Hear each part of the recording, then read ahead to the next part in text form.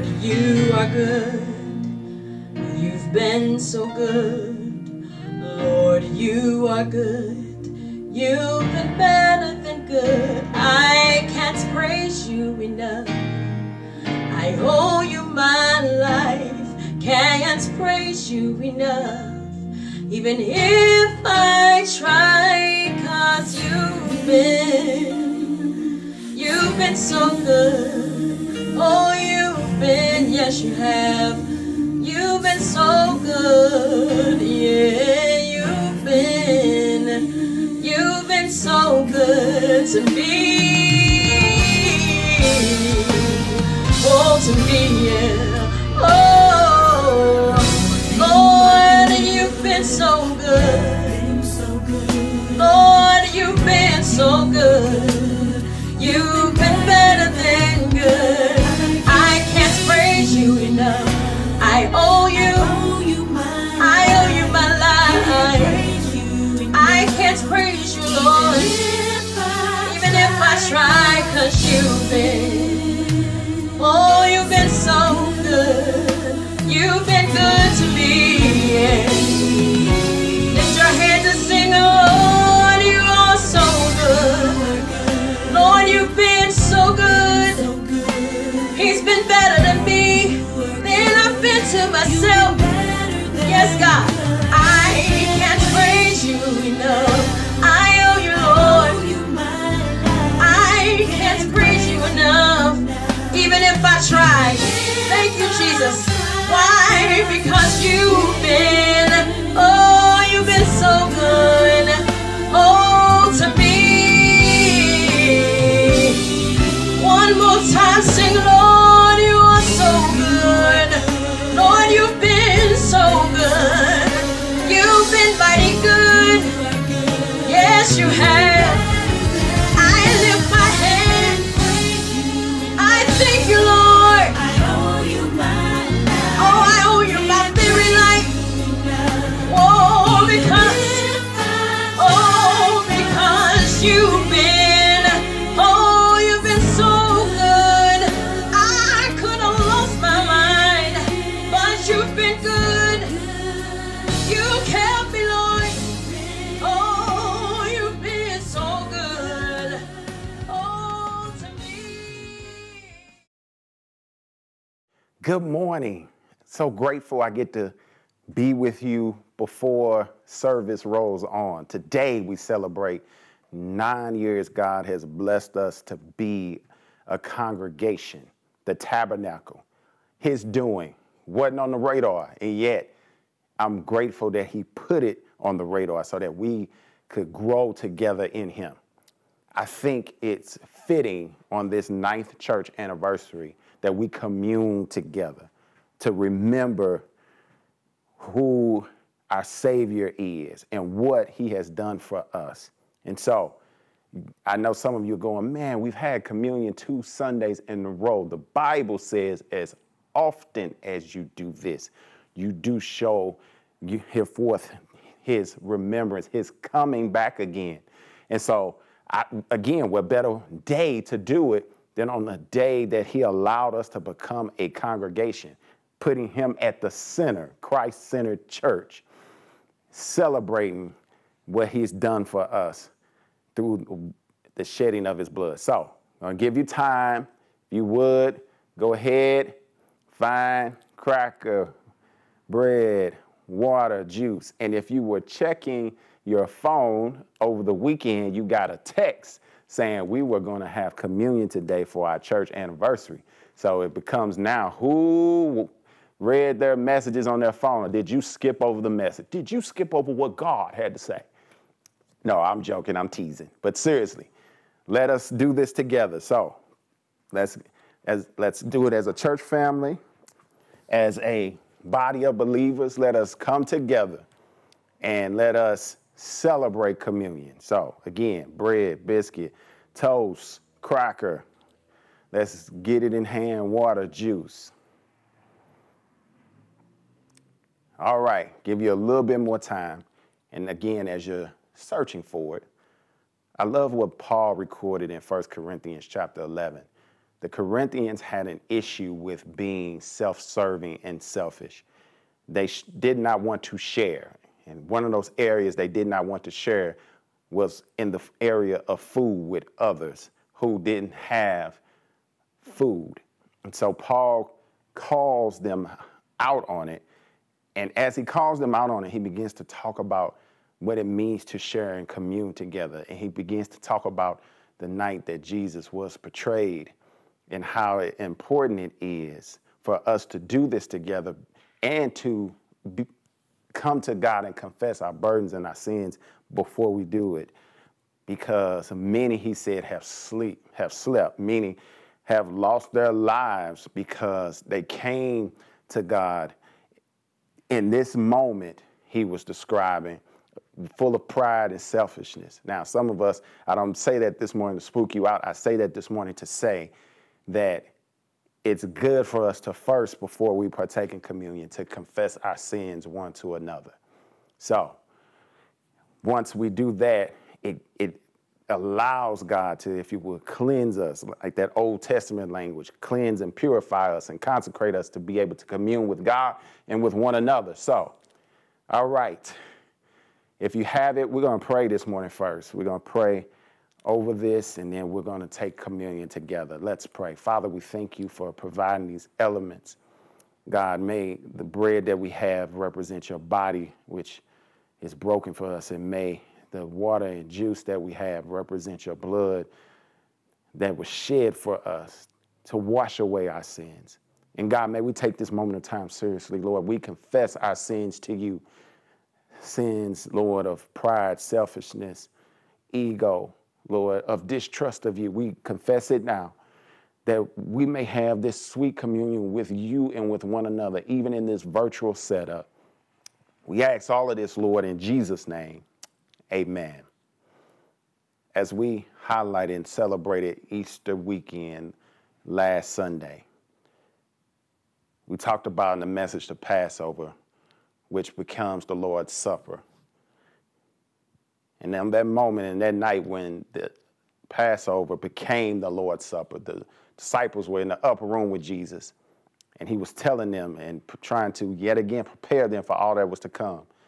And so he had bread, and they were all sitting around the table, and he blessed the bread, and he broke it, and he said to them, "Take, eat, for this is my body, which will be broken for you." Let us take the bread that we have today and eat it together in remembrance of his body being broken for us.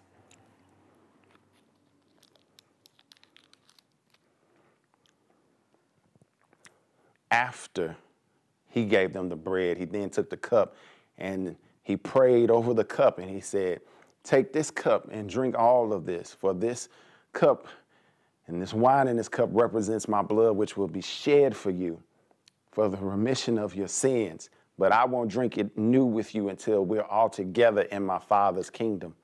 And he took the cup and passed it, and they all did drink. Let us all drink together.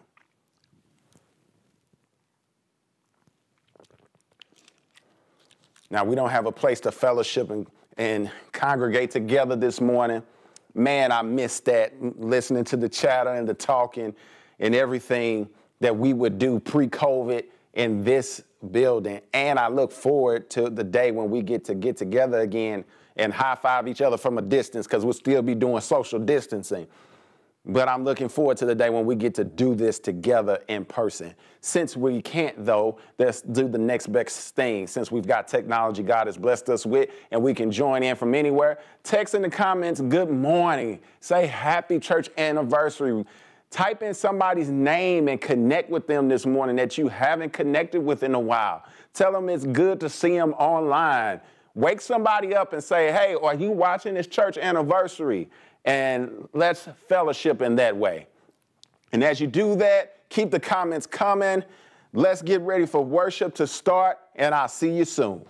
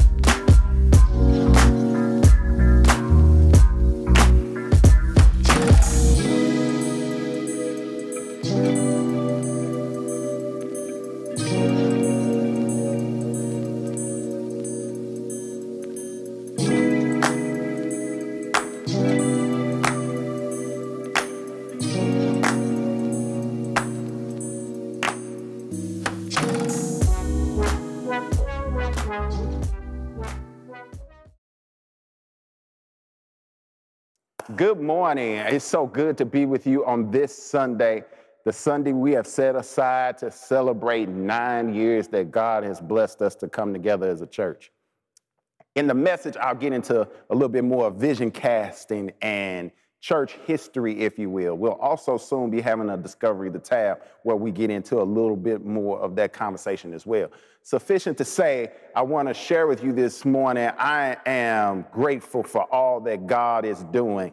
As you can see, I'm in the auditorium of the Hub, and soon we'll be able to use this space. You'll see some pictures, but behind me is the sound system speakers going in, projector screen, and the lighting, the can lighting is up. So, you know, I'm getting excited as we get closer. Like anything, when you're building or renovating, the little things come out towards the end, but that lets you know that you are towards the end. I want to say to somebody this morning, there is light at the end of the tunnel if you just keep moving forward, which is our church theme. What makes me most excited and humbled today is this started 9 years ago with a small group of people, 4 families, 8 adults, 8 children. And today you look at 9 years later, and we have the privilege of serving the Jeff Vanderlouville, Greaterville neighborhoods, having people being able to walk to church, as well as people driving in, as well as other people coming from other parts of the city. And I'm grateful because God has done all of this. It hasn't always been easy. It hasn't always been what I would call even fun, just to be honest. However, God has blessed our church immensely and shown us that God is too big to be put in any box or any building. I don't care what the building is. So a couple of quick announcements that I want to share with you coming up. We are continuing in Joshua online Bible study. You see those details. Join us. I'm telling you, it is worth the time and worth the investment. You'll be glad that you did. And then on the other side of that, we're starting a new series next Sunday called The Conquest. We dealt with the crossover, and now we're going to head to the conquest, where we see God walk Joshua and the Israelites through obtaining now and possessing the promised land. I won't get into many details now, but I would just tell you that there's faith in possessing, there's following and possessing, and there's fighting. Now, I know some of y'all got happy when I said fight, because you live for, where is that? Show it to me, that whole wish factor. I'm not necessarily talking about a physical fight, but I am talking about spiritual warfare and trusting God and knowing that he is the ultimate warrior, that he fights on behalf of his people. So I'm excited about getting into that series. And then lastly, I want to share something with you briefly. In this month of April on the nonprofit side, we have this Tabernacle Community Development Challenge. We want to ask you to share this with friends and family. Here's how it works. We're asking individuals to give $25. That's it, $25. You can spend $25 in a blink when y'all click on Amazon, or when you go to some of these other sites that I've learned that come up, like if you got Instagram. And so rather than send the Amazon man to your house this month, send $25 to Tabernacle CDC. The website is all coming across the screen, www.tabdev.org. That's www.tabdev.org. And then we're going to ask you to share with friends and family and challenge 5 of them to do this. What we're looking to do is we're coming down the pipeline. We want to close out this hub project and roll into a new project this summer that we'll get into more later this morning. And we need everybody's help to pitch in with this. So if you've never given, that's okay. There's a first time for everything. Let this be maybe the first time you join in. And some of you may say, well, that I can't do 25, but I can do 15. Great, I can do 10. Whatever you can do, but we're aiming for that 25 and then asking 5 more individuals, because there's something about when you challenge one another that sparks an energy. And the beauty of it is the gifts will be matched. We have been blessed with an organization that will match gifts up to a certain dollar amount, and so we're excited about that. So let the challenge begin. Speaking of challenges, my last update announcement I want to bring to you is the Biggest Loser is still going, and let me tell you, it is highly competitive. I believe we're down to like 13 people, and they're not letting off the throttle at all. I'm behind, so I got to catch up. I want them to know that they ain't going to beat me. They might think I'm down, but let me tell you, I'm not out, because I got God on my side. You see how I got real spiritual real quick?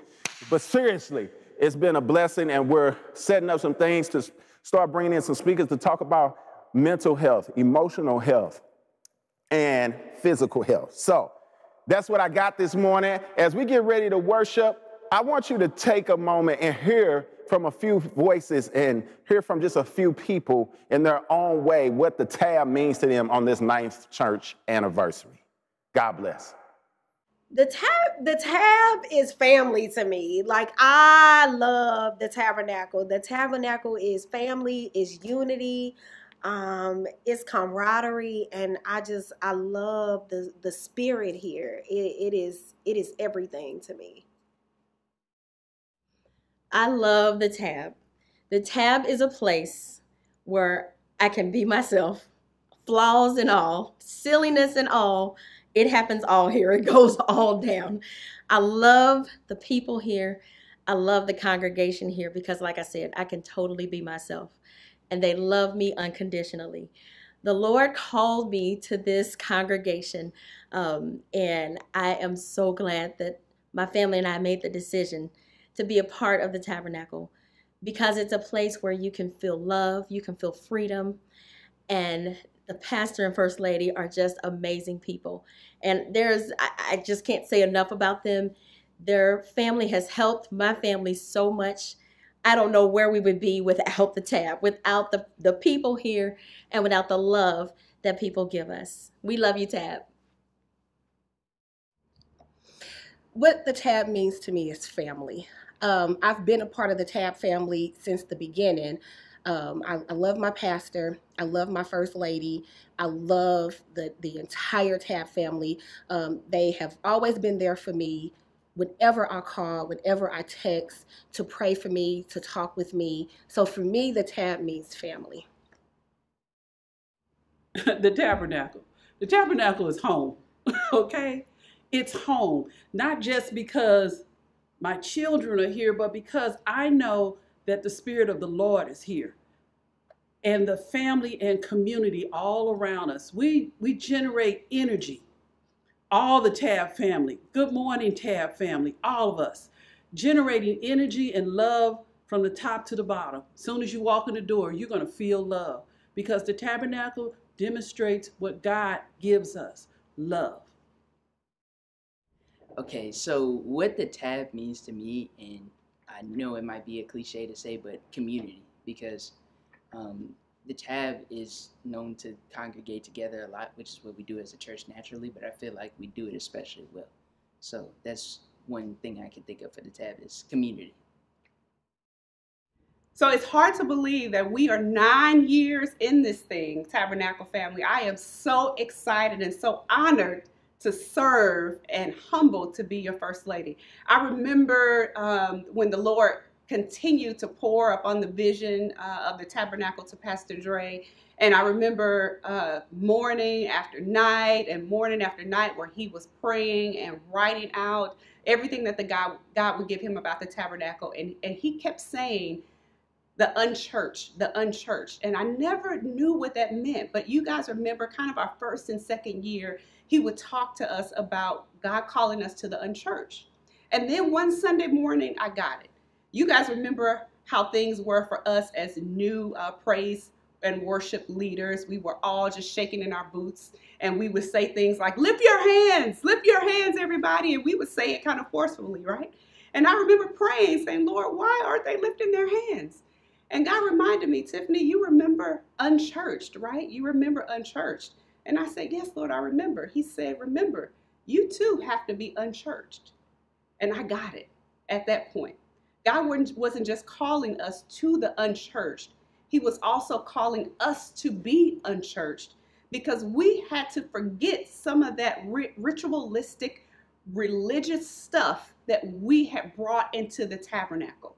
He was calling us to do a new thing and to be a new thing in the kingdom. So that's what the Tabernacle means to me. It means the newness of Christ. It means kingdom building in a fresh new way. And I am so excited for the 9 years that we have committed to Christ. And I can't wait to see the 90 more to come. So here's to it, Tabernacle. Let's go.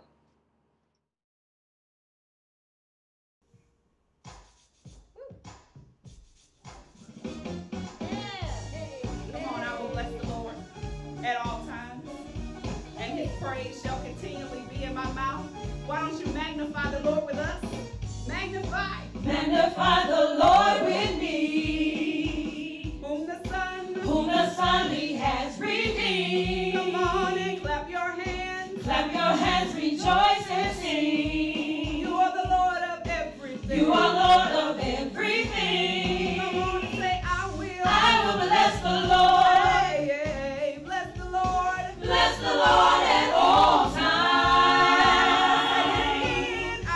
I will bless the Lord. Bless the Lord. Bless the Lord at all times. For the Lord our God is great. For the Lord our God is great. Yeah, he's perfect in all his ways. Perfect, Lord, in all your ways. Oh, he's a God of mercy, Lord. God of mercy, Lord of grace. Oh, Holy One, ancient of days. I will bless the Lord. Bless the Lord at all times. I will bless the Lord. Bless the Lord. Bless the Lord at all times. Bless the Lord. Bless the Lord, oh my soul and all that's within me. Bless his name. Bless the Lord, oh my soul and all that's within me. Bless his name. Oh, yeah. When I'm lost and all alone, I will bless the Lord. Feeling like my strength. I will bless the Lord. No one to call. I will bless the Lord. No one to call. I will bless the I Lord. will lift my head. I will bless the Lord. Call his precious name. I will bless the Lord. He's always been there. I will bless the Lord. His promise, he never changed. I will bless the Lord. I will bless the Lord. I will bless the Lord. My ways are not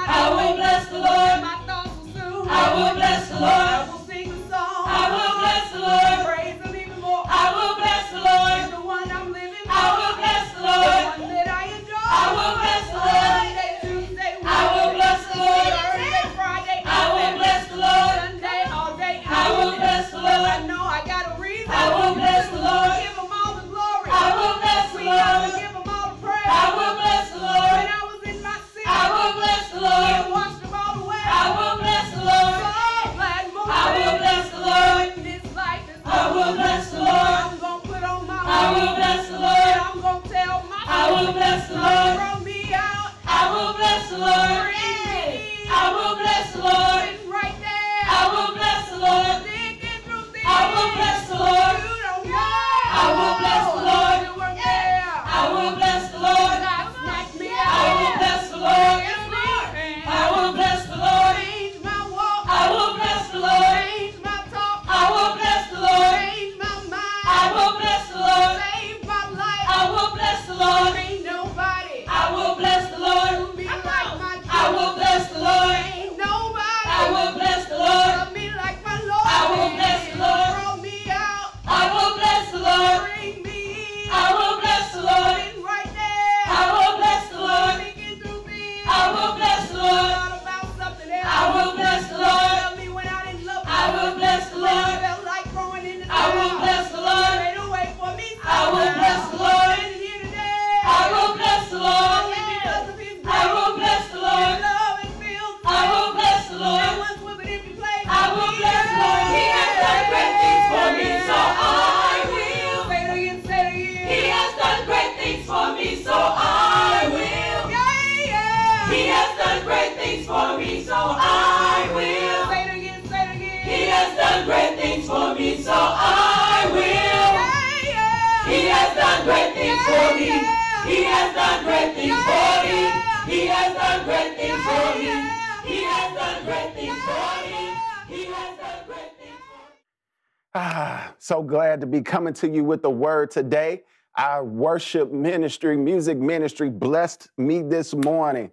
He has done great things. I don't know if you recognize it or not, whether you've been around for a few weeks, a few years, or at the very beginning of the Tabernacle. Through the highs and lows and everything in between, God has done great things and continues to do great things in our church. So let us celebrate Him today. Not to mention the person singing that song, leading it, she kind of special. I mean, I'm grateful. God has blessed me tremendously with my wife, Lady Tiffany. If you don't mind this morning, just say God bless to her. Say hello to her. Yes, I'm calling it out. Normally, it's not something I do, but when I look at today, a huge reason why I get to do what I do is because she is who she is. So help me celebrate and thank her this morning for being who she is in Jesus Christ. Thank you for blessing me, God, with a wonderful wife. Thank you. I also want to say to my children, Kendall and Ahmad, again, I am who I am because of who they are and all that they do in helping serve our King and helping serve in the tabernacle. I'm excited to get into this word this morning. This word is a mixture of vision, church history, and dealing with where we are as we continue talking about the book of Joshua. So I'm going to ask you to stay with me this morning. Take notes. If you haven't already, share the link, this message this morning. Share it with somebody. Or if they're not social media savvy or do not engage in social media, whether it's YouTube or Facebook, then let them know. They can go out on their Amazon Fire Stick or our Roku channel and view the message at any given time. Yes, God has blessed us in that way. So let's get into the word. Joshua chapter 5. Go there if you will. Joshua chapter 5, verse 13. And again, today will not be like a traditional message, but we do want to go here. Joshua chapter 5, starting at verse 13. When you have it this morning, say amen. I'm rocking my Tabernacle shirt. I'm excited. I am excited. Glory to God. As I look around, and as you're getting there, as I look around and can remember so many things that have happened in this space where I'm standing, and then just thinking about what's to come. Doesn't come without opposition, but I'm grateful because in opposition, it's an opportunity to see God move and shape us as a church and as individuals in a different way. I'm already into my message. Let me stop. Joshua chapter 5, starting at verse 13. If you have it, say amen. All right, I'm reading from the NIV this morning, 3 verses. That's what we got this morning. That's the assignment. Here's what God has to say. Now, when Joshua was near Jericho, He looked up and saw a man standing in front of him with a drawn sword in his hand. Joshua went up to him and asked, "Are you for us or for our enemies?" "Neither," he replied, "but as commander of the army of the Lord, I have now come." Then Joshua fell face down to the ground in reverence and asked him, "What message does my Lord have for his servant?" The commander of the Lord's army replied, "Take off your sandals, for the place where you are standing is holy." And Joshua did so. Let's pray. Father, we thank you for this day, for 9 years. 9 years, God, we've been able to assemble and come together and serve and learn and cry and frustrate each other, make each other angry, make up, work it out, watch you do some amazing things and leave us in awe. We've seen you perform miracles right before us. And so, God, we thank you today for all of it.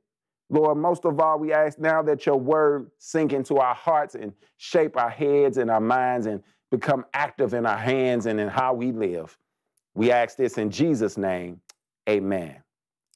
Subject for today is a divine encounter, a divine encounter. When we enter here in this place in chapter 5, verse 13, the Israelites, the new generation, they've crossed over.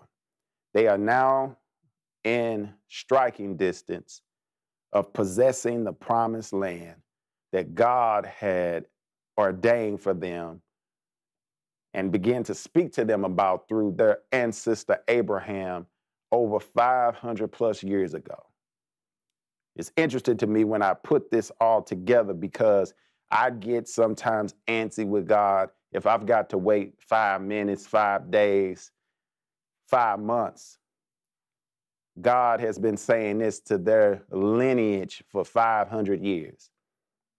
And yet we know in it, God desires to do something that only God can do. And so we see in the text now where Joshua has been faithful.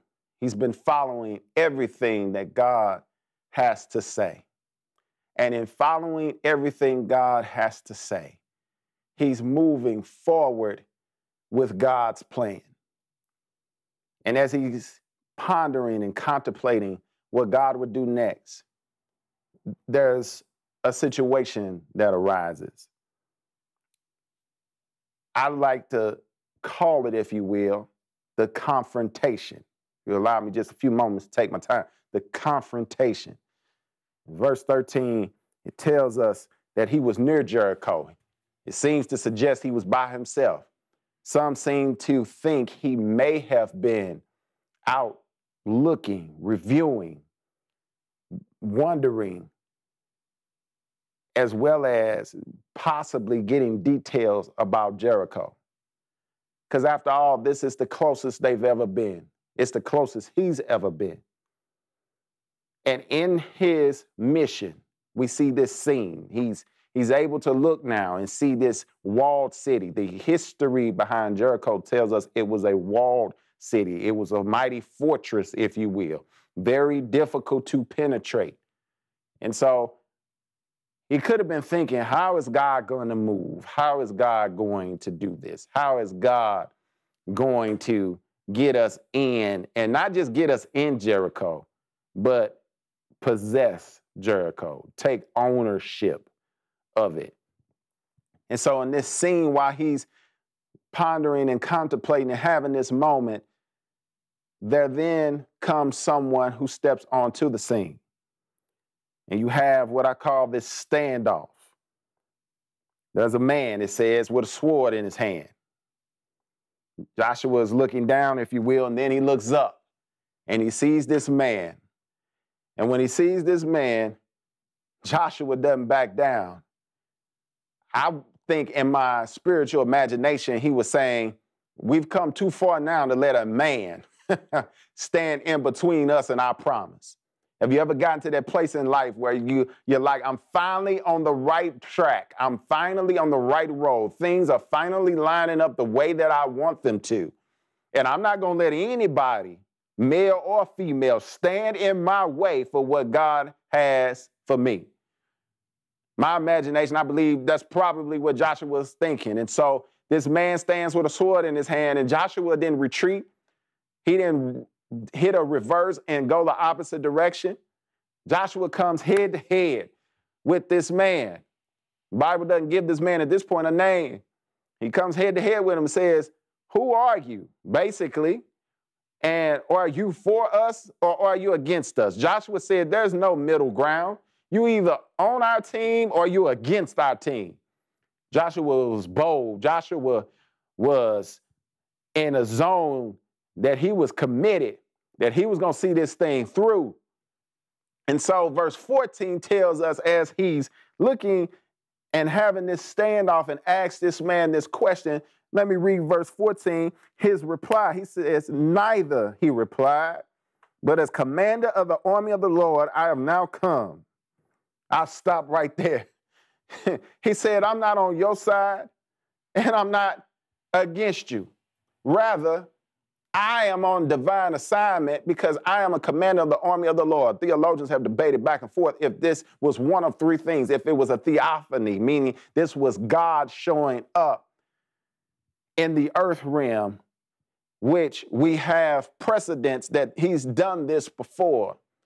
When you look at the book of Genesis and take the story of Jacob wrestling to his hip is pulled out of socket, many believe that was a theophany. So it's not impossible, because we serve the God of the impossible, for him to show up in ways and at times when we least expect him. And yet, even with that, some have argued, well, that wasn't what this is, because certain times Bible talks about in Daniel, for example, Michael the archangel, he is the leader and commander of an army of hosts, meaning God's army of angels who defend and fight on behalf of the kingdom. And then some say this is pre-coordinated Christ showing up to talk to Joshua, to show him, to put him at a place where he understands who's in charge. I tend to lean more towards this being a theophany. However, no matter where you lean, here's what I want to say, and that is this.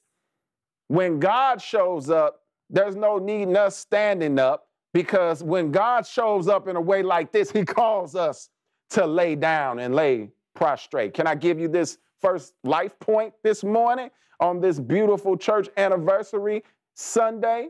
God uses tension to get our attention so that we know who's in control. Can I say it another way? God uses tension to get our attention to remind us that he is in control. Joshua immediately in verse 14 tells us he lays prostrate. He bows down. He says, this who I've encountered, this is of God. I can't buck against this. I don't want to. I want to get in position. Notice, for getting in position to hear what God has to say, it required him to lay down. Can I tell somebody who's saying, I cannot hear God, there seems to be a disconnect between me and heaven? Maybe the disconnect is not that heaven is shut off, but rather we're not in the proper position to hear what God is saying. Sometimes you got to lay down your phone. You got to lay down your TV remote. You got to lay down some relationships, lay down some people so that God can come in and speak to you in a way that only he can. Let me interject here. This is interesting for me because when I think about our church, I'll just be honest with you this morning. When God started talking about a church, I wasn't thinking about being no pastor. I just finished seminary. I was looking for what was next, but I was okay not being a pastor. And definitely wasn't thinking about, well, I'm going to use my broken English and upset my English teacher, Mr. McKenzie. I wasn't thinking about being nobody's pastor or planting no churches. If anything, God, you will call my family to something that's existing in your time and in your season. And in my mind, that season was years from now. Yeah, I know some of y'all are probably laughing at the screen, but I'm just telling you the truth this Sunday morning. This wasn't on the radar. And then God showed up and began to speak and talk about organizing and planting a church. And some of you may know this and some of you may not. Even in the midst of all that, there were churches that we would visit, and some of them I was preaching. And one in particular, I won't call the church's name, but they came together and they made a phone call to me on one Tuesday evening, right after submitting the paperwork to the state of Missouri to officially incorporate as a church in January of 2012. I'll never forget this. They called and said, we heard that you were on a mission with a small group of people to organize a church. We wanted you to know that we have just come together in our search committee and we took a vote and it was unanimous. We want you to be our pastor. Now, here I am. It wasn't really much of a crossroads, to be honest, because I knew that this is what was supposed to be. So I shared that with them, and they were gracious, and they prayed with me and said, if something changes, let us know. Now, in my mind, all of this is still somewhat moving rapidly for me, because in my mind, I'm going, how is it that we are here now doing this? I want this, you see this picture coming up. This is where it all started, in the basement of our home, working with a group and a family, learning what it is to trust one another. My wife had walked us through this series of training to be ready to work as a team, because that's her expertise. That's what she does. She's wired that way. And you see in the picture, that's what we're doing. We're in the office of my own home, and never did I imagine from the office in our own home to being in Urban K-Life, to being at 3801 Ashland, to soon being at 3000 Prairie. But all I'm trying to say to you is all of that has happened and come to pass because God had a confrontation with me, and he laid me down and said, this is what I want for you. And because this is what I want, you move it forward, I'll do my part, you do your part. I want to talk to somebody this morning who's wrestling with something. God is having a confrontation with you, a godly confrontation, and you're trying to discover if you can work your way out of that thing. Take it from your pastor, or if you're a guest, take it from me this morning. You cannot maneuver out of the ministry and the mission God has on your life. And so here Joshua is. He's confronted with God himself. God says, here is what I want you to do. And here's how I want you to handle it. And it comes from the commander. Let's talk about that for a moment. We talked about the confrontation. Let's talk about the commander here, I just want to talk to you this morning through this message and pour some things into you. The commander, as we so far have laid out, I believe was God. He shows up, what seems like out of nowhere possibly to Joshua, but according to God's schedule, it was right on time. Keep in mind that the Israelites, the men, are healing from circumcision, and they're sitting at the brink of the promise. Joshua is now away, because sometimes you got to get away so that God can show up. I'll deal with that on another Sunday. However, I do want to put in the air that sometimes we're too close and too connected to things and to people to even be able to hear the commander.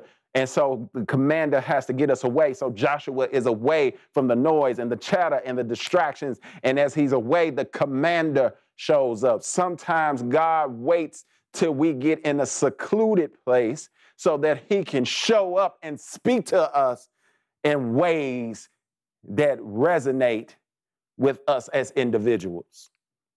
Here it is, the commander. The commander, you notice the commander takes charge. The commander says, neither, I'm not on your side or anybody's side. I am the commander of the Lord's army. He was letting Joshua know that there is a battle that lies ahead, and my team, who I lead, will lead this battle. And if you follow my lead and do what I'm asking of you, then you will be victorious and possess all that God has promised you and your native Israelites. He takes charge. Can I tell you, you think that people hate you, don't like you, can't stand you? It's not you that they can't stand or don't like or hate on. It's what God is doing. But please remember, the battle is not yours. You don't have to fight people. You don't have to fight certain ideas and perceptions. All you and I have to do is follow God's plan. And when we follow his plan, God shows up and fights our battles. That's why Paul said, doing all we can to stand. Stand therefore with the whole armor of God. Our fight is just to stand. God does the actual battle. Our fight is just to keep the sword in our hand and use it when necessary, which is the word of God. That's why when the enemy comes upon us, it's best for us to speak to him what he already knows, which defeats him, which is God's word. No weapon formed against us shall prosper. If God be for us, then who can be against us? David, I love, he says, I was young and now I'm old, but I've never, not sometimes, not on occasion. He says, I've never seen the righteous forsaken, nor his seed begging bread. Does that mean that there haven't been some low moments, some times that he had to go without? Yes, he did. But even when he went physically without, he said, God never forsake me. He never left me. He was always present and provided what I need. And I discovered what I thought I needed. I didn't need it, but what I needed, he gave me. I'm talking to somebody watching this morning that the commander wants to show up in your life and show you what he's capable of when you get in a position to allow him to take charge. Here's the other thing about the commander. The commander is totally committed. The commander shows up on his own free will. God is sovereign. He just shows up because the earth is the Lord's and the fullness thereof, and they that dwell therein. All of it belongs to him. He just shows up because he's totally committed. God is committed to everything that he says in his word. That's why he told Joshua in chapter 1, if you want to be successful, meditate on the word. And if you meditate on the word and follow the law, meaning the directions of God, then you will be successful. Because God is committed. That's why the commander says, I'm not on anybody's side. I don't have to take sides because I am God. I don't take sides. I create sides. I don't have to line up with what you want because I create what I want, the way I want it, when I want it, how I want it. Can I give you life point number 2? Catch this. God does not come to champion our causes. He comes to be commander-in-chief of our lives. Let me say that again, because sometimes we think that God's day or his mission is about getting on our page. No, God does not come to champion our causes. He comes to show us that he is commander-in-chief of our lives. The commander shows up so that Joshua would not get the big head and that he would be reminded that it was him who was in control. Brings me to something. Makes me think about in the lifeline of our church. There was a time where look things over in this building. It didn't look like it did today. And in the eyes of many, it didn't make sense to buy a building, let alone a building you need to renovate. It's only, at this point, it's 17, 18 of you all. Why would you do that? That doesn't make sense. Church we bought it from said, why are you putting all that money into that? Pastors that I knew would say, why? And then a few would encourage. Here's the thing that gets me about it. One day I was here and we were working on this building and some things came out that we didn't see at first and it added more cost. And I was sitting in this very sanctuary complaining, going, God, we could just stay down the street. And, God, I thought you was in this. And I was then in that moment humbly reminded. It was as if God poked me on my side and said to me, son, I never said I was on your side or the church's side.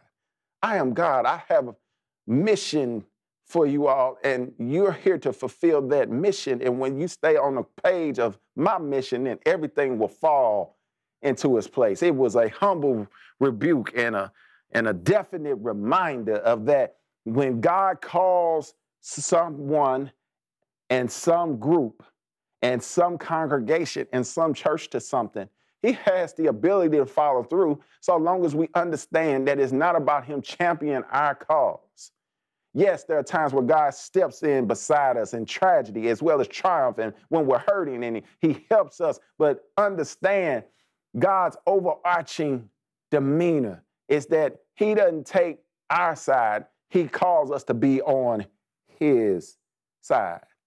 And I can tell you, as God has called us to be on his side, God has provided in ways and through resources, and because he's the source, and opened up doors that others look at and stand in amazement of our church and go, how did your church do that? How do you guys do that? How do you serve? They think it's easy. It's not all easy. They think it's all nice and sweet. No, we've had some tough moments, some tumultuous moments. I'm going to be honest, some moments where things clashed so bad that it made me pray, is it still going to hold together? And yet God seemingly we've held it together, not only held it together, caused it to thrive. There was some who walked away and said, this would never work, it would never be. And yet God allows it to not just be, but to thrive. Because when we understand that God is at the center and that God is calling us to be on his side, we can see God do some amazing things.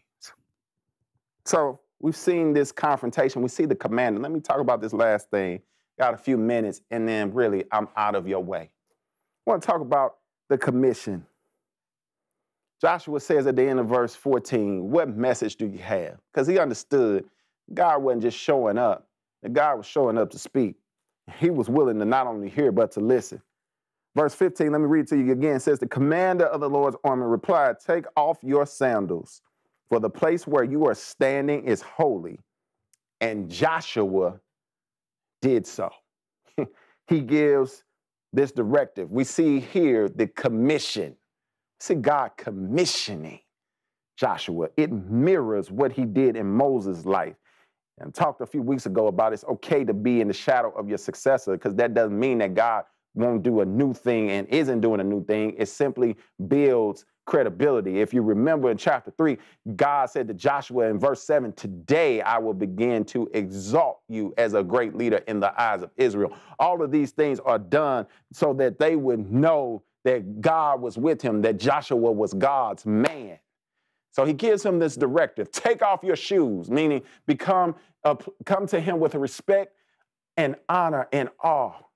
That's our worship. Can I tell you, God, even in our homes, over the past year, God has sustained us as a church where, unfortunately, my heart bleeds and cries out because some churches have had to close permanently or merge with another church because of the devastation of not being able to meet together and what it has done to them and how they do ministry and how they have enough revenue to function as a church. It breaks my heart that some have had to make that decision. And God decided to keep his hand on us, Tabernacle, and allow us to be sustained over a year. And here's what God has done. You see this number come up on the screen. God calls 2020 to be the biggest. It ties me up. It tongue twists me. He allowed 2020 to be the year where we gave the most as a church, as well as some outside sources who support us. For the first time, we got above $100,000 in contributions. That may not seem like a big deal to you, many, but let me tell you, because of the life of our church and our heartbeat and who we desire to serve and who we want to reach, not just people outside the neighborhood, but our targeted focus of trying to reach as many people for Jesus right here in 63107, 63106, 63115. You'll see this in our annual report, but let me just put it up here. It's on the screen. God allowed us to raise through our generosity, through us trusting God, $106,000 last year, highest ever in the life of our church, in the midst of a pandemic. We exemplify one of our core values, which is generosity. We also exemplified another core value, which is intentionality. We were intentional about still giving and trusting and believing God. And here's what God did with that. He allowed us to begin, which we have laying the framework for our online campus. He allowed us to then create 2 channels, the Amazon Fire Stick channel and the Roku channel, so that we could reach people who are not on social media, as well as give another means for people to connect and keep in touch, not only with the church, but with God's word, and they could view it at any time. Let me tell you what else that has done. It allowed us to have the technical equipment to do it and the technical personnel to make it happen. And as a result of that, now people view us from the state of Texas, the state of Georgia, the state of Florida, as well as here in St. Louis. I never would have thought that this church that started with 4 families, 8 adults, 8 kids, would have people connecting it and calling their church home that live in Texas, Georgia, and Florida. But that's God. God says, when you worship me, when you serve me faithfully, it ain't about stuff. It ain't about numerics. However, in the numerics, we've seen God work. Joshua, take off your shoes. This is holy ground. God says this is consecrated. The ground, the dirt, is not special. It's the fact that God has showed up and he's present. And can I tell you, through our moments of getting it wrong, through our moments of not being obedient always, and our moments of trying to figure it out, God has continued to push us and propel us forward as a church, that we can honestly say that now. And as we think about strategy and moving forward and opening our doors back up, we have to consider, and we will stay a hybrid church, because now we have people in those 3 states. And I just believe God will have more watching, not for the sake so we can boast and brag, for the sake of advancing his kingdom. Check this out. Check this out. He's allowed us to cover over $100,000 in expenses that way to make all of this happen through the generosity of us. I'm holding up something. Can I tell you, we're still functioning from this. This is called Tab 2020 Plan. Bloom where you are planted. In this has been our strategic roadmap and our guide based off of Jeremiah 29. Where God says, seek the welfare of the city, for when you seek its welfare, you will find yours. As we continue to seek and allow God to lead us to serve right here, we find our peace and wholeness and shalom as we seek and desire and pray for that in our city. Now, we've still got a whole lot more work to do. Homicides are up. Homelessness is up. We've got a waiting list of people trying to get safe, secure, affordable housing. And yet, God is blessing us to be engaged in that. And when they see us as God's people engaged in that, it gives the door and the platform for evangelism and reaching people. The way to evangelize is just do what God has called us to do. In this, God said, have gospel impact. Jeremiah spoke about that. Build, marry, plant. He says that. Godly transformation. He says, I still got a plan for your life, Israel, even though you've blown it and you sinned and you've fallen short. I still got a plan. You can still take off your shoes because this is still holy ground. Here's our neighborhood, Jeff Vanderloo primarily, where average income is $23,500 a year. Yet business income, people profiting off the neighborhood, is near 24 million. And in that, God is calling us to help people build economically so that it can empower them to live a safe, sustainable life. You talk about discipleship one-on-one, when we can help people get housed and then get the health care they need and the right food to improve their health conditions, and then help children thrive in their schools. Now, all of a sudden, you're seeing God move in a different way. We don't do this to get people to join church, and yet, as a result of it, many have come to Christ and come to know God and come a part of this church, not because of us being special, but because we've decided to take off our shoes and understand that God is still at work, that he's given this directive and designated it right here. Let me talk to you for a little bit about Tabernacle Community Development Corporation, established in 2014, extension ministry of the church. Separate board, separate 501(c) status. Last year, highest in revenue in its existence of 7 years. Right at $765,000 in revenue used to serve people, to help people who lost housing, get temporary housing, and then on the permanent housing, help to feed people, help to keep people's utilities on in the midst of a pandemic, and have jobs for our construction teams to continue renovating, leading us and pushing us in the year 2020, climbing to the place where we are close to $5.5 million over the last 7 years. We have invested right here, and I believe there's more that God wants us to invest. Through Tabernacle CDC, we serve 34 families currently, which equates to over 100 individuals. That's adults and children. In that 34 families that we serve, the majority of them were on the brink and on the margin, and God has allowed us to step into their lives. In addition to that, over the course of this time frame, renovate 13 homes, create a total of 96 construction jobs, run about an 80% minority participation rate. And here's the part that gets me the most, is that even now, just this past week, a lady walked up to me and then stopped in 6 feet with her mask on and said, listen, I know y'all purchased this particular house. She said, when it's done, is it possible I can live there? I just want to live somewhere safe.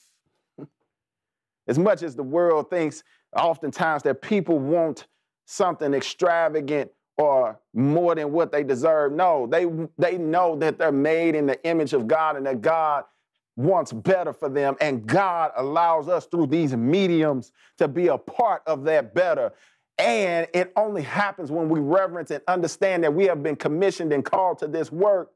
And so, as I close, I want to leave you with 2 points. First one being this life point right here. Our strategy, most times God, what's the strategy? What should I be doing? Our strategies as individuals and as a church, our strategy is to be in submission and surrender to God, period. That should be our strategy. Joshua lays prostrate. God, speak to me, talk to me, tell me what it is you would have. God gives him directives, take off your shoes. This is holy ground. This is the place where you worship me. This is the place where you're in awe of me. I know for some that's hard because you say, I don't take all of that when I come to church. Let me share with you something. When God is present, his aura is sovereign. It takes over. It should make us want to throw our hands and worship. Whether we're sitting here in person or at home behind a screen, there ought to be something about when certain things are said from the scriptures that stir something else and cause us to want to throw our hands up and to worship him, because God has been too good to us as individuals. And let me tell you, God has been way too good to us as a church to sit and be quiet. J.B. Phillips said this in his book, Your God is Too Small. He speaks about the boxes we put God in, whether they're denominational or personal preference. And in the essence of one chapter and one few pages of the book, he lets it be known that people who are outside the church don't have a problem with preference. It's when we try and make our preferences above what God's plan is. I want to suggest to you today in this divine encounter, Joshua gets a full understanding that his preferences don't come before God, because God is in charge and God is too large to be fit into our personal preferences and boxes. May we take God out of the box going into this next year. As we roll out over time details about how we will serve in different ways we will engage, may we take God out of the box. May we allow the commission that he's given us to reach as many people for Jesus Christ and to advance his kingdom take over for us. Why? Because God has been everything to us, and he's still calling us deeper into this mission. So here's what I want to do. I want to pray, and then we're going to enter back into worship. Oh God, how we love you, because you're worthy of our love. And let me say this, if you're watching this morning and you don't have a church home, or you're still working through who is Jesus, please join us in Tab Cafe after this. Or just drop us a line in the chat and we'll connect with you. Because we believe God is not done calling people into this story and into this work. And maybe, just maybe, God wants to do something in your life. In fact, we know he does. Let's pray. Father, we thank you. We honor you today. What a blessing it is to celebrate and yet know we've been commissioned and called. Thank you for giving us a divine encounter with you, for making this not only happen, but leave us in awe and to do things only, God, that you could do. I ask now, Lord, that as we prepare and get ready to worship, that you open our hearts to just receive you. Oh, Lord, how we love you. And may that love come across by our actions today. It's in Jesus' name that we pray. Amen. Take care. Worship with us.